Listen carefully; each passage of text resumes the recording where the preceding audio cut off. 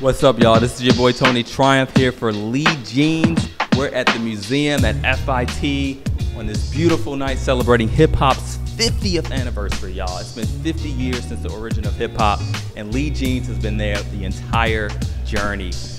Here with the legendary Peter Paul.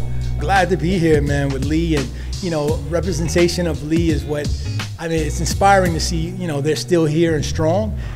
Here with Cedric Cole, the head designer of Lee Jeans for men. So how do you get the perfect look by Lee to celebrate hip-hop's 50th? That's the cool thing about hip-hop. It's all about individualism and self-expression. So, we have iconic pieces. So you could wear a short coat, you could wear loose-fit jeans. It's all about how you spin it. I'm here with style icon April Walker. I think the next 50 years continue to evolve.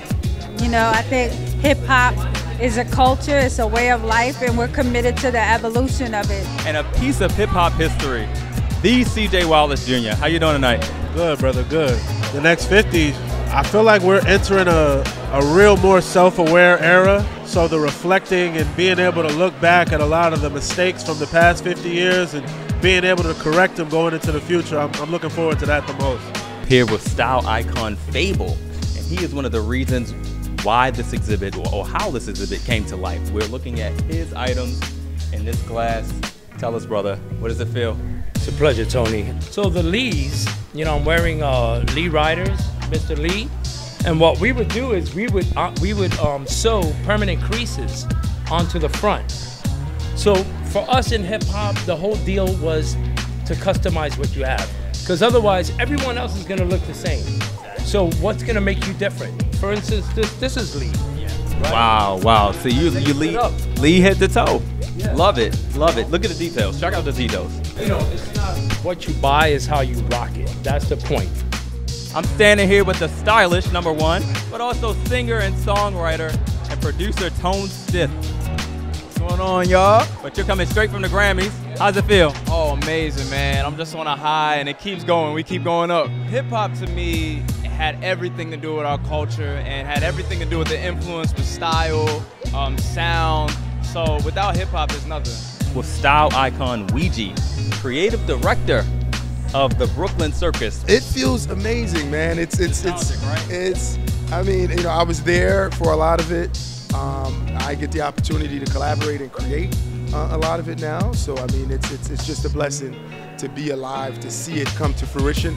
Lee, I'm a vintage guy, so growing up I've always had Lee as part of my staple. So, Western, baggy, like streetwear, like you can wear Lee in different ways, so it's always been a part of my style, my staple. Yeah. And celebrating hip-hop's 50th, what does that mean to you? It means everything. I was born in the 90s, I was born in the golden age of hip-hop. It is the origin of my style, being expressive and really having an edge to what I wear. Hip-hop pretty much raised me. Anything from Biggie, the Pac, like my father was listening to that when I was a kid, and that unspoken cool that has always been in hip-hop has always kind of influenced my own personal style. I'm here with Elizabeth Way and Elena Romero. What's going on, ladies? How are you this morning? We are fabulous. Today is the opening day of our exhibition, Fresh, Fly, and Fabulous, 50 Years of Hip-Hop Style. How did you feel putting this exhibit together? It was a long process and it was a lot of work, but it really was a labor of love, and I know Elena can definitely speak to that. We collected hundreds and hundreds of photos that we had to edit down, and ultimately what you see is over 100 pieces that cover apparel, accessories, footwear, t-shirts, and everything in between.